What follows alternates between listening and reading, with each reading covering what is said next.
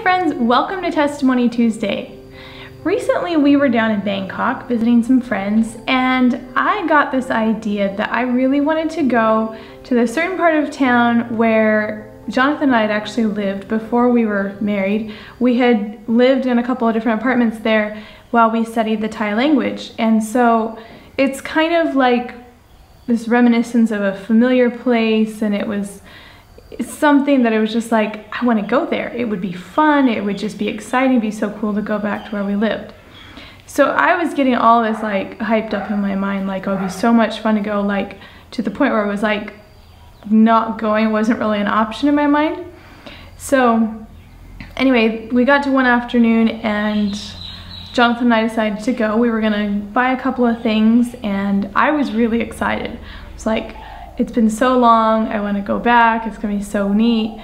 And we went and we got there, and you know, we went to one place and we got what we needed there, and then we went on and we went somewhere else, and it was just interesting. It was like, you know, I was all excited about coming here, but then once we got there, it was like, I don't know, it was just every day like it usually was. I mean, there wasn't anything exciting about it.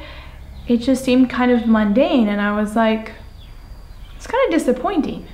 You know, I was all excited about this, and then it turns out it's like it wasn't really that exciting. It wasn't really that much fun as I'd hyped it up to be in my mind. And so I was thinking about it as we were going to another place in town and we're driving around on the motorbike. I was just thinking about it. Like, there's got to be a lesson in this. And I think there is. As I was thinking about it, I realized my focus had not been on being content where I was at the moment already. I had been focusing on something in the future that I thought would be so fun, so grand, and then when I actually got to do that, it really wasn't that grand at all. And I realized if my focus had been on enjoying the present and being content with what I had at the moment, it's more likely that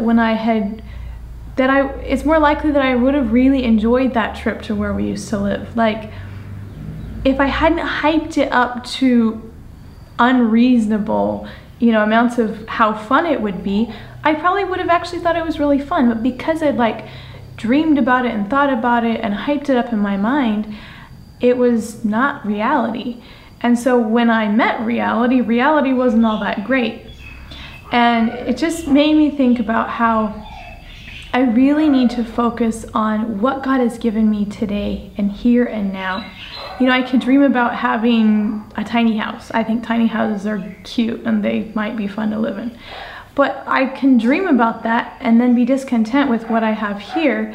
And most likely, if I ever got to live in a tiny house, I wouldn't think it was half as great.